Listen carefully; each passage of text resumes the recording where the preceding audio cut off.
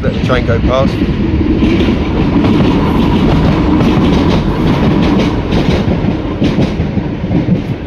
Yeah. Hello and welcome to a short but important Wight Wanderer video. So as this goes out, the channel would have just ticked over to 1,000 subscribers, which is absolutely fantastic.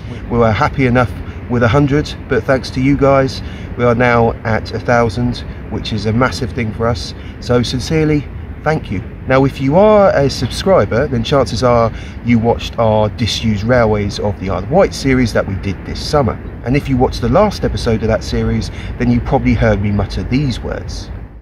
So that's it, that's the final station, number 40 of 40 on the list. Now the day after that video went out, we received a comment on one of our other videos by a very informative internet person, and it reads, I'll put it up on the screen for you, I won't read the whole thing out, but in summary it says basically, guys, you missed one. So today I've come out on this bitterly cold December morning to Lake, a town situated on the southeast coast of the island between Sandown and Shanklin, and I'm here to tie up a loose end.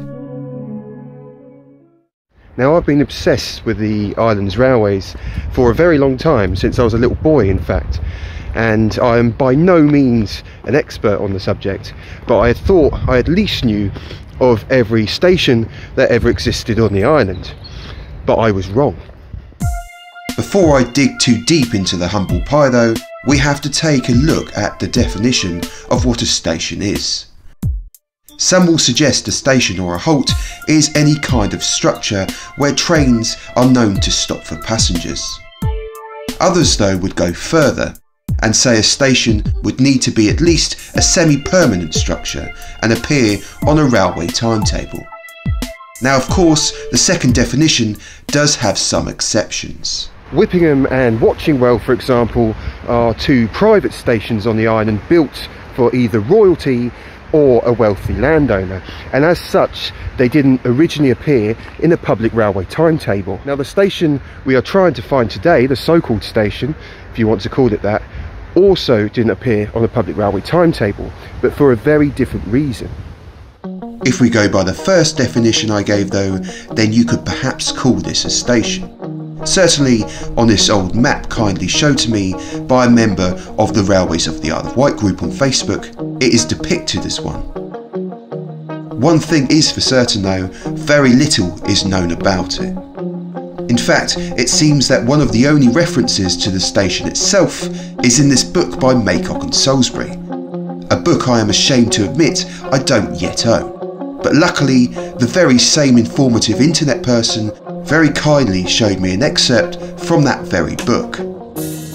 It states that in 1889, after the residents of Lake were for some reason refused their own station for a good while, a platform was constructed alongside the cricket ground ready to use in August.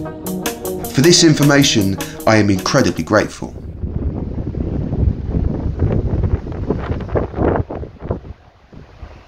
Now I doubt anything at all exists of the structure. If it did, it would probably be that side of the fence where the railway is. But I'm going to have a quick look anyway and see if I can find anything without rousing too much suspicion with the locals. Even though the platform certainly did exist, it wouldn't be long before the residents of Lake would once again be without a station, as nothing appears on the late Victorian OS maps, suggesting that by the end of the 19th century it had already been dismantled.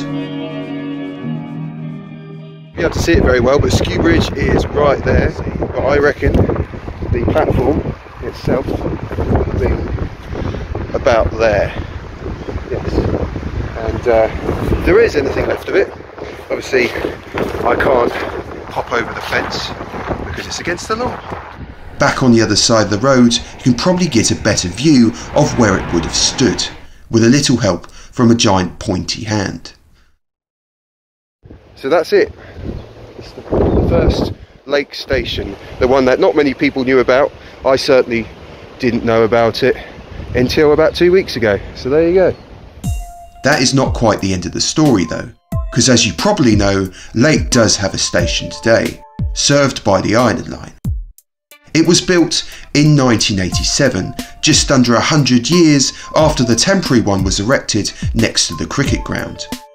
So the residents of Lake did get the station they were campaigning for, eventually. So that's it, every station on the island finally ticked off the list.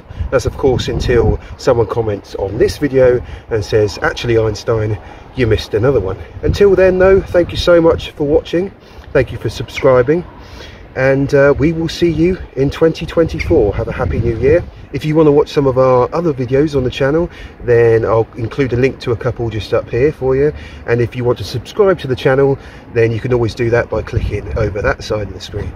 Thank you very much once again, all the best and take care. I'm going for a hot chocolate.